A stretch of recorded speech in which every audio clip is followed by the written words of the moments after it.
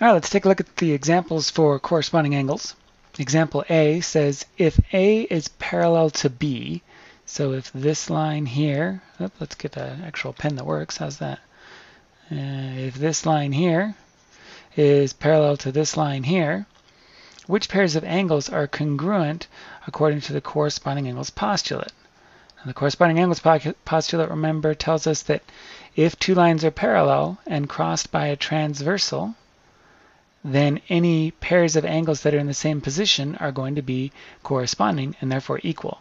So in this case, we have our top angle, which is 1, and our other top angle, which is 5. So we know that angle 1 is equal to angle 5. And we know that our right-hand angles, 2 and 6, are also going to be equal. Angle 2 is equal to angle 6. The bottom angles are 4 and 8. So angles 4 equals angle 8. And finally, the left-hand angles, 3 and 7. Angle 3 equals angle 7. And that's it. Let's take a look at example B. Example B says if the measure of angle 2 is 76 degrees, so we got this angle over here is 76 degrees, what is the measure of angle 6? Well, we know here that line L and line M are parallel because we have our little marker here. And if they're parallel and crossed by a transversal, then corresponding angles are going to be equal. Since 2 and 6 are both upper right-hand angles, they're both going to be 76 degrees. So the measure of angle 2 is equal to the measure of angle 6, and they're both equal to 76 degrees.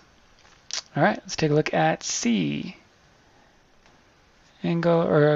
Example C says if the measure of angle 8 is 110, so that's this one down here, 110 degrees, and the measure of angle 4 is 110 degrees.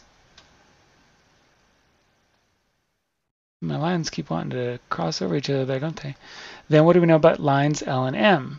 Well, L and M, actually we know about lines L and M anyway because they're marked that way. But L and M would be parallel because of the reverse of the converse of the corresponding angles postulate. Remember, it tells us that if two parallel lines are crossed by a transversal, then corresponding angles are equal. And it also tells us that if two lines crossed by a transversal have corresponding angles that are equal, the two lines must be parallel. So we know that line L and line M are parallel. Line L is parallel to line M. There we go.